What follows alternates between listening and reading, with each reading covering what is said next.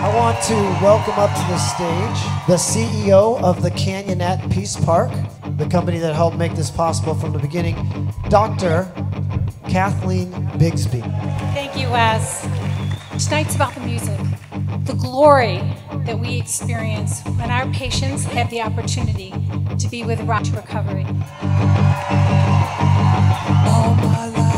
We decided to have an event because we have a nonprofit. The idea is to show people you can have an amazing sober night with rock stars and do it all for a good cause.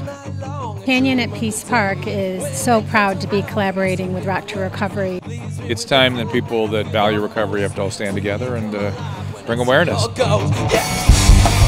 This is an amazing application of music in such a focused way, really aimed on recovery. There are people that started off their day in rehab this morning, and this is their first sober outing.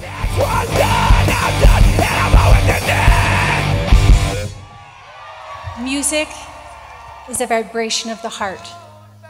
It's a common language, and it allows everyone to come together and unite. Music is healing, and it makes a difference. If you cried out for more, if you reached out for me. It's that first time you hear that riff. You can feel it in your chest or you feel it in your heart. The transformative power of music changes people, not just up here, but down in their heart. There are so many that are struggling. There are so many amazing musicians.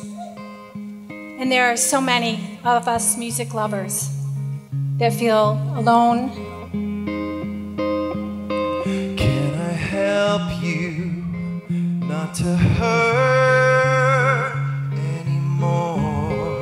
This program, it takes away the feeling of being alone, surrounded by people who are doing the exact same stuff that you do.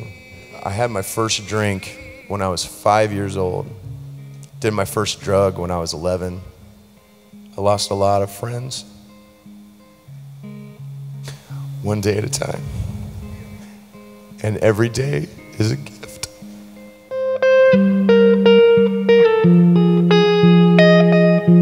This concert is more than just an extraordinary event for us to celebrate. It's an opportunity to come together as a community and do more.